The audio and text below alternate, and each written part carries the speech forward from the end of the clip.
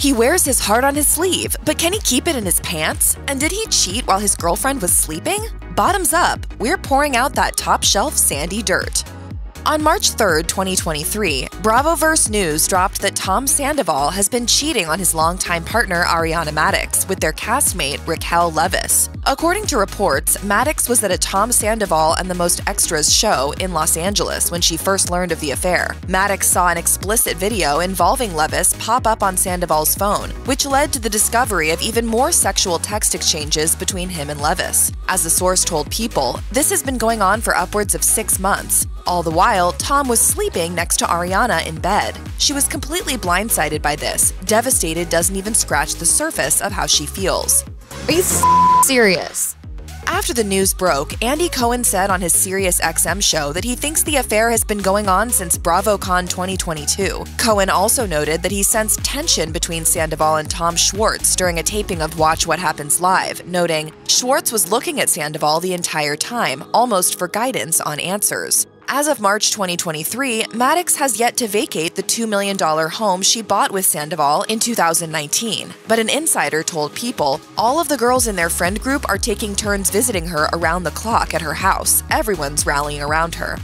When Tom and Raquel's affair came to light, fans wasted no time searching for clues, and some messy breadcrumbs have since been uncovered. When Sandoval dressed like Leviss for Halloween in 2022, fans assumed it was just him poking fun at Katie Maloney's drama with Leviss. On Instagram, Sandoval wrote, "Raquel has got to stop showing up to Tom Tom. It's embarrassing." The drama with Maloney started when Leviss was caught getting cozy with Maloney's ex-husband, Tom Schwartz, at Sheena Shea's wedding. Maloney posted to Insta, "She a fangirl, started as a fan of the show and now a fan of the Toms." But Leviss seemed to take it all in stride, responding, "I admit I am a fan of the Toms. I am definitely a fan of the restaurant. Best vibe, food, and drinks in WeHo, in my opinion." Leviss upped the ante by wearing a glittery Tom Tom hoodie to BravoCon in 2022. And then, just days before the cheating scandal broke, she presented Andy Cohen with the now infamous hoodie on Watch What Happens Live. No, wow, but, I love this. As if the situation wasn't sticky enough, Ariana had long been a friend to Leviss, especially through Raquel's roller coaster relationship with her ex-fiancé, James Kennedy.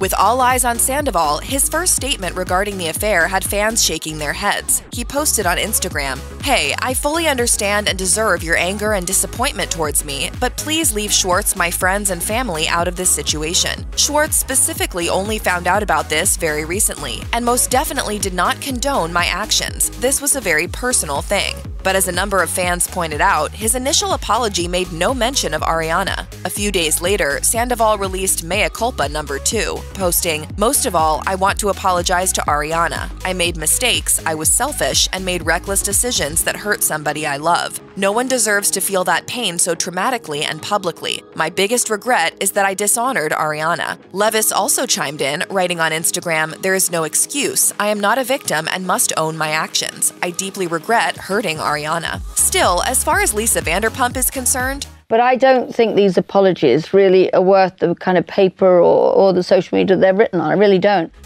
Sandoval and Lala Kent were at odds way before his cheating scandal was ever revealed. It all started when Sandoval made a harsh remark about Kent and her ex-fiancé, Randall Emmett. Kent shares her daughter, Ocean, with Emmett, and after a number of allegations were made against the disgraced film producer, Sandoval offered, "Maybe she should have known to not, get knocked up by a dude like that." After the episode aired, Sandoval tried to walk it back, telling Page 6, "Obviously I regret saying that because I feel like when I was talking like that, I was kind of just dropping down to Lala's level." He then again acknowledged his poor choice of words, but claimed Kent was making the situation more than it was, telling E! News, "Well, because Lala's a bully, so she needs something to focus all of her anger on, and I guess I'm that person." But Kent isn't quick to forgive and forget. A bully who's bored. It's like, I wish it would have been more intense than that. Sandoval's friendship with Schwartz began long before Vanderpump Rules ever aired, and when it comes to Schwartz's ex-wife, Katie Maloney, it seems she and Sandoval never see eye to eye. Maloney often felt like the third wheel in her own marriage due to the Toms brotherhood. Haven't I heard enough from you already, Sandoval? The tension between Sandoval and Maloney got even worse during season 9, when the Toms were still in the middle of launching Schwartz and Sandy's. When Maloney tried to offer her opinions about their business, she was met with criticism from Sandoval. As Ariana said on the season 9 premiere, Tom Sandoval and Katie have kind of always clashed, so I'm not really sure how much he's gonna love the idea of Katie being involved in the bar. Maloney has even more reason to dislike Sandoval now that the cat's out of the bag about his tryst with Raquel. Maloney was spotted visiting Maddox at home amidst the chaos, and, alluding to Real Housewives of New York City star Luann de Lesseps' own marital drama, Maloney wrote in an Instagram story, "It's never going to be about Tom again."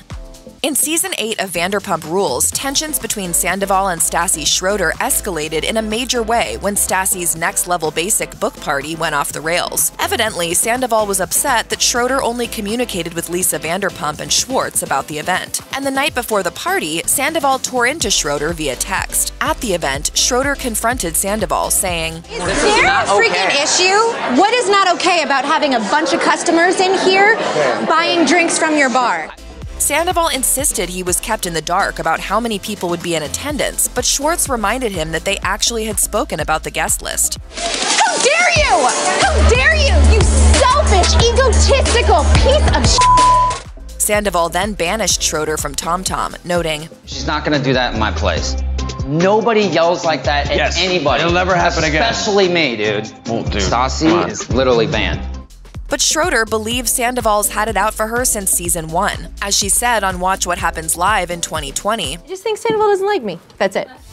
Sandoval has evidently also had drama with Stassi's mom, Dana Schroeder, following Jax Taylor and Brittany Cartwright's wedding. The issue began when a fan account posted a photo of Sandoval giving out umbrellas to guests on the sweltering day. But in the comment section, Dana offered some piping hot tea, writing, "Not, he refused to give me an umbrella, even when my wonderful future son-in-law, Beau, asked Tom to give me one. He looked right at us and gave it to someone else over and over again, on purpose, with that smirk little smile of his." Sandoval defended himself, explaining that he was in charge of giving every guest an umbrella or a handheld fan, not both, telling Watch What Happens Live. No, if she took it that way, it was not any, I didn't plan it that way.